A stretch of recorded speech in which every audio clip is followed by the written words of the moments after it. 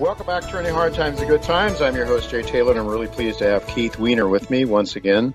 Dr. Weiner is the CEO and founder of Monetary Metals. He is a leading authority in the areas of gold, money, and credit, and has made important contributions to the development of trading techniques founded upon the analysis of bid-ask spreads.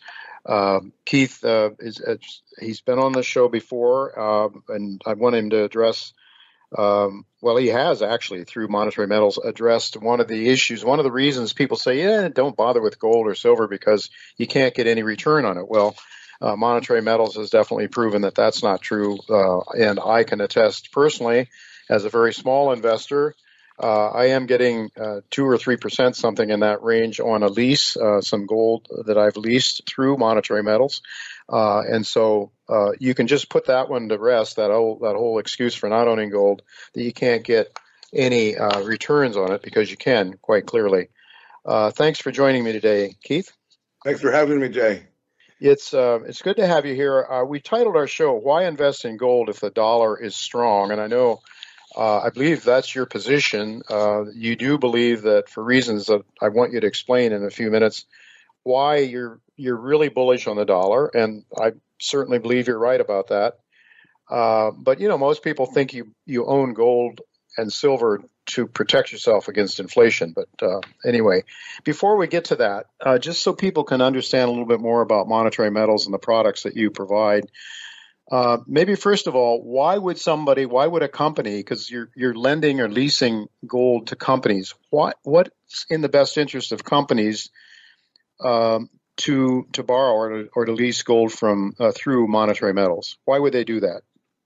Well, it's a good question. So the first thing is they have a need for finance. Mm-hmm. If this was an inventory of wood or copper or bricks, the prices of those things are so much lower that maybe you just write a check out of petty cash to carry the inventory you need. But gold is obviously $1,800 an ounce.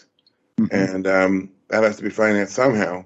So your choice is equity capital. You sell shares, but equity capital is very expensive. If you believe in the growth and the future of your business, why would you want to dilute your ownership for relatively low productivity investment such as inventory? You can borrow. The most typical solution is borrow dollars. So it looks like this. You borrow $1 million. You buy $1 million worth of gold. That's great. The thesis is that gold goes up over time, or the dollar goes down over time. So you should do well in that trade, which is essentially short dollars, long gold. Mm-hmm. But what if the price of gold drops 10% in the meantime? Mm-hmm. What if there is a drawdown on this trade? Mm-hmm. And of course that can happen. And if it does, and if it's a big enough drawdown, maybe 10% is big enough, maybe it isn't, maybe 15%, you are insolvent. Mm-hmm. The value of your asset has just gone down to $900,000 or $850,000, mm-hmm. but the liability is still $1 million. Mm-hmm. Now, if you lease the gold, you eliminate that need, or that risk, that price risk, which would normally be a need for hedging. So mm-hmm. normally you borrow dollars, you buy the inventory, and then you put on hedge, which just creates more complexity, moving parts, mm-hmm. costs, so forth. And so the lease is simply a more user-friendly, easier to use product, and therefore lower cost. Mm-hmm. All right. And then from the investor's perspective, what are the risks and rewards? I mean, risks, if you could address risks, I believe the lease that I have, for example, I think it's somewhere in between 2 and 3%. I'm not exactly sure. It's something like that. Interest rates have gone up a lot, but they're on dollars, they're not on gold. Can you just maybe highlight the risk reward? Why does it make sense for someone like me to buy, to put some gold in there and get 2 or 3%? I get paid back in gold as well. Right. I was going to say, our lease rates tend to vary between 2 and 3%. We have a few outliers, but that tends to be the range. Of course, you could sell your gold and buy dollars. Yeah. And you could go into short-term T-bills at 4%, mm-hmm. but then you've got dollars with all the risks of loss associated. What is the dollar going to be worth in a few years? Well, that's a big, giant question mark. Mm-hmm. So in a lease, that is not a loan to the lessee. That is not on their balance sheet. It does not become their asset. If they declare bankruptcy, it is not available to their creditors. However, there's no such thing as a return without some kind of risk. Anybody promising you a risk-free return, you should run away from, because that's not legitimate. The lease is the lowest risk thing that we can think of that still pays a return. Obviously, you can hold the metal under your mattress, which is no risk and no return, at least in gold terms. The price of gold may go up and down, but in gold terms, there's no return there.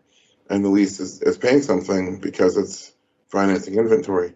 So what are the risks? Well, the risk is that the lessee could, either by mistake or by fraud, ship it out somewhere, or sell it, which you're not supposed to do. So we put all kinds of, things around this, obviously contractual clauses that don't allow them to sell it. Mm-hmm. We look at their internal controls and make sure that, you can't lease gold to a little mom and pop jewelry store, because if they're failing, what's going to happen is they're going to sell everything that isn't nailed down. Mm-hmm. And you and the landlord show up when everything's all defaulted, and then you see little holes in the carpet where the wires are sticking out, and even where the display cases have been, stolen or sold or whatever. So it has to be a more substantial company that has internal controls and, process and, a real inventory tracking system, an ERP system, and, reporting and a bunch of other things we do. And there's insurance that the lessee has. We have another layer of insurance at our level. There's a lot that we do to, and obviously we get to know who the people are. Do they have any kind of credit problems? Do they have any criminal backgrounds? Mm-hmm. So, there is a non-zero risk. What I can say is in going on 50 leases right now, so far not a single gram has been lost. Mm-hmm. So hopefully that risk is a lot lower than just that, but that's our experience so far. Yeah, well, we do know that long term the dollar loses value, and I believe, in spite of the fact that you are bullish on the dollar, you also recognize the fact that gold has risen vis-a-vis the dollar over the long term, right? Yep, absolutely.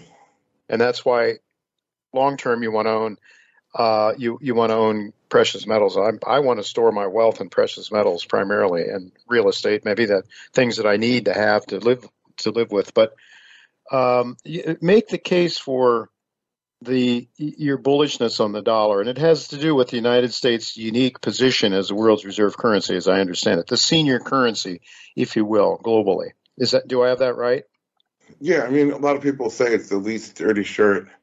I would actually go farther as to say, or the cleanest dirty shirt. I would go so far as to say it's the least dirty, meaning they're all dirty, and the dollar may be a bit less dirty, but it goes deeper than that. All the other currencies are dollar derivatives. And, just a really important statement I think doesn't get enough, focus and emphasis. All the other currencies derive their value and their very existence from the dollar itself. Of course, the dollar is on both sides of every major balance sheet in the world, unlike any other currency. Mm-hmm. And, this is really important because at a time of credit contraction, mm-hmm. and that is the world that we're in right now, and likely to remain in. Credit withdraws from the periphery inward towards the core. The dollar's the core. At some point, why would you want to own a derivative when you're desperately in need of owning the the underlying instrument itself?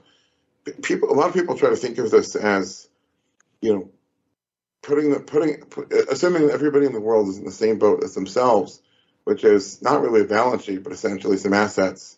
And you're trying to figure out, do I put my assets in gold, do I put my assets in dollars, do I put my assets in Swiss francs or real estate or whatever? But that isn't really how the major balance sheets of the world operate. They're leveraged. They have, again, dollars on both sides of the balance sheet. And a lot of their behaviors are forced. When credit is contracting, what that means is it becomes harder and harder for them to obtain the dollar financing they need.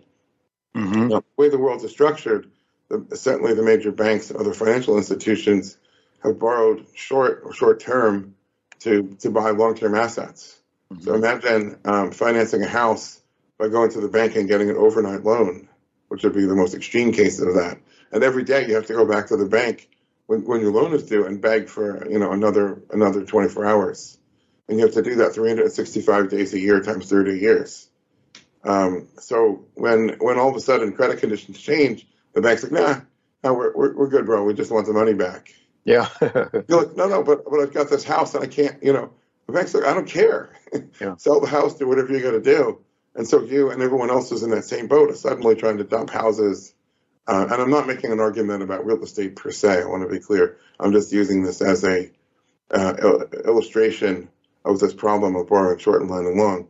But these are balance sheets that are forced to be desperately clawing every dollar they can out of the market. Mm-hmm. And, not so much euros and pound sterling and yen and yuan, dollars specifically. And when that happens, some people say the dollar's going up. I kind of have to chuckle at this and I say, the one thing that nobody wants to measure the dollar in terms of is gold. Yes. Let's say the dollar is 17 milligrams of gold, down from 1,505 milligrams, before all this insanity started in 1913. They want to say, no, measure the dollar in terms of consumer prices, measure the dollar in terms of dollar derivatives, the dollar index, which is largely the euro. But I would say, no, flip it the other way. Right, so how did you be both a gold bull in dollar terms and a dollar bull in euro terms? It becomes easier to see when you flip it the other way. Yeah. That what you're saying is the dollar derivative currencies are likely to continue falling, and at the same time against the dollar, which is the only way they can be measured, and at the same time the dollar is likely to continue to fall against gold, which is the right way the dollar should be measured. Mm-hmm. That makes sense. So picture like you have a lighthouse. Which is actually attached to the rock, the bedrock of the mainland. The lighthouse is the gold. It isn't going anywhere. Then you have a ship which is slowly, leaking, and there's also a giant storm and it's tossing it around in the waves. That's the dollar. And then you have various life rafts and dinghies and people man overboard with, they're throwing them the little donut thing on the rope, and they're going up and down relative to the boat, which is going up and down relative to the lighthouse. Mm-hmm. They're, the people on the boat are looking at the lighthouse saying, why is the lighthouse going up and down? Yeah. The people in the half-sinking dinghies are saying, why is the boat going up and down? Yeah. And meanwhile, it's a vantage point problem. Yeah. Yeah. So in other words, think in terms of gold, measure things in terms of real money, time-honored money demanded, that is market demanded money, gold. So we continue though on this path of issuing more and more debt. The United States going into debt, and it's sort of a paradox. And I mean, the more debt we go into, the stronger the dollar gets. It's opposite of what most gold bugs have always thought, that we would have. The more money we print, that's just going to cause the dollar to go to the dustbin of history, and we would have gold prices that would go to the moon, and it just hasn't worked that way, has it? Yeah, but just think of it this way. Suppose you own a little store, I don't know, a print shop, and you own it free and clear. You don't owe any money personally. You don't owe any money in the business. Uh-huh. And, the business produces some, revenue, which you take home. How much cash buffer do you need to hold? Whatever, a couple of weeks of payroll, a month worth of payroll, maybe. Mm-hmm. And that's it. And everything else you can put into other forms of savings or other assets, or, as you say, real money, gold. But imagine now that same business producing that same revenue, and you have like $8 million of debt loaded on the business. And personally, your house is mortgaged up to the hilt. You have 2 cars that you bought on credit. You have credit cards and student loans and all the rest of the stuff. Well, how much cash do you need as a buffer against the slightest downtick in the market? A lot, yeah. Probably 6 to 12 months. Yeah. Just because of your own debt load. So the perversity is the deeper everyone goes into debt, and it isn't just governments. Yeah. It's every business, it's every corporation, it's every student, it's every, everyone who drives a car. The deeper everyone goes into debt, the more that they desperately, urgently need more dollars. First of all, to service the debts, and then secondly, they have to constantly be increasing their buffer against, a turn in the market where suddenly you can't make the revenues anymore. You don't want the banks to foreclose on your business and your house and your car. So that's the perversity of it. The greater the debt, the greater the demand for dollars. Yeah, Keith, my engineer is saying we only have 2 minutes, and I wanted to ask you about Triffin's paradox. This is a quote that I just picked up from someone. It says, Triffin's paradox, which notes that to own the world's reserve currency, you have to constantly run persistent trade deficits in order to ensure global liquidity in your currency. But at some point, the growing divergency between debt and the ability to pay for it, GDP is unsustainable.